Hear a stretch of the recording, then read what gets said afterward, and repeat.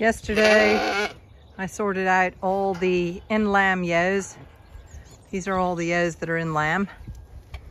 And 8-year feather. This is kestrel. And I've treated most of the ones that are lame. Some hid that they were lame, and so will probably be lame, and I will treat them tonight when they come back down here. But I'm releasing these girls now into the really herbal rich patch of grazing that they will get to graze once every few days for a few hours, so that they get, one, so that the herbal lay sustains itself, and two, so that they can have the diversity of vitamins and minerals and tannins that will be healthy for them. So here we go. Release.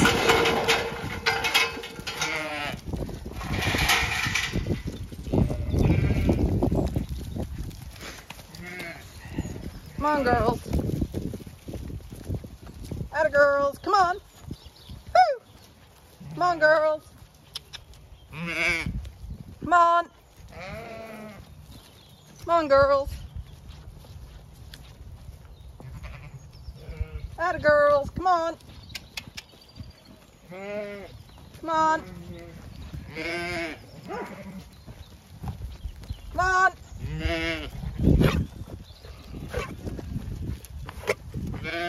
Goodness me, somebody swallowed wrong. Come on, girls. Atta girls. Come on.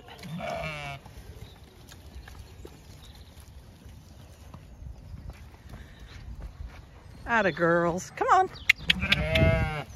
Come on. Come on.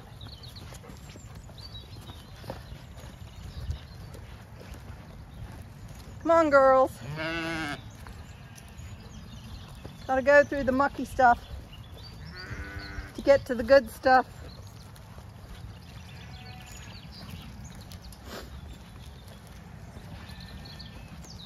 Atta girls. Come on. Come on. There we go. Look at that. Atta girls.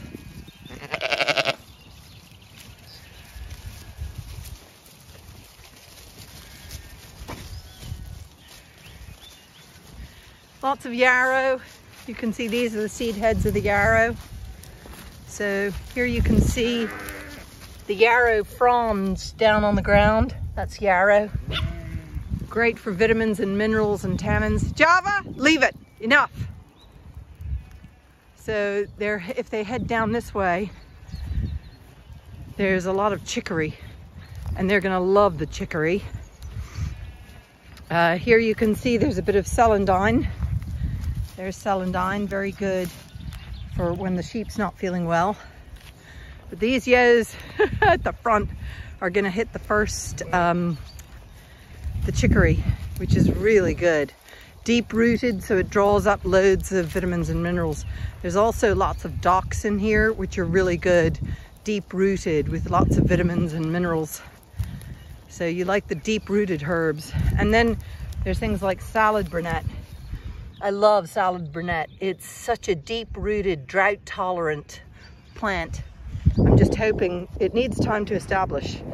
So it's one of the herbs that I'm very careful about not allowing the sheep to overgraze, just like the chicory. Yep, look, they're diving into the chicory. I knew they would. So there's lots of chicory in here and docks, so there's a mixture, and they'll be eating both the chicory and the docks.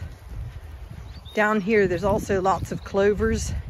Well, there's lots of clovers throughout. Here you can see those are docks. There's a chicory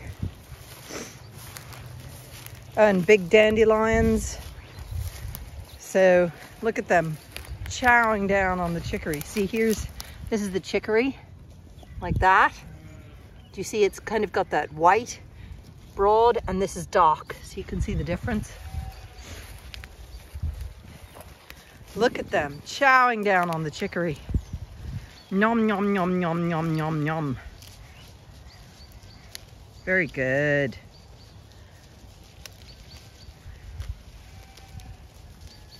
Definitely liking the chicory.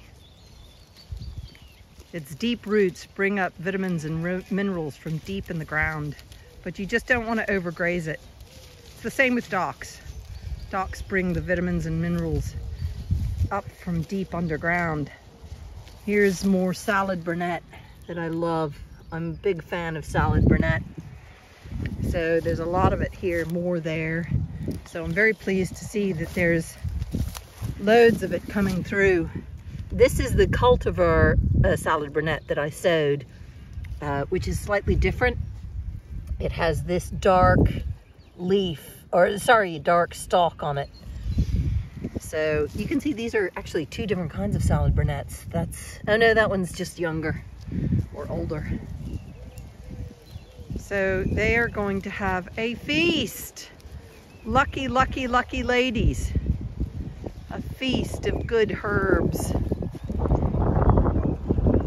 And I'll leave them up here for a couple of hours, and then they won't be in here for a period of days. So it'll be a rotation coming through so that the plants have time to recover.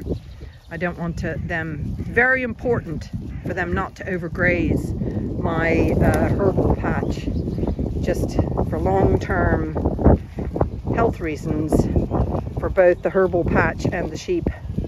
Look at that, they are absolutely loving it. And the morning light, the morning sun is glorious.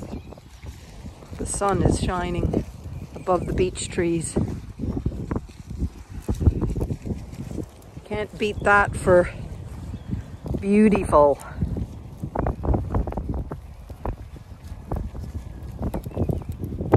Hey girls, come on.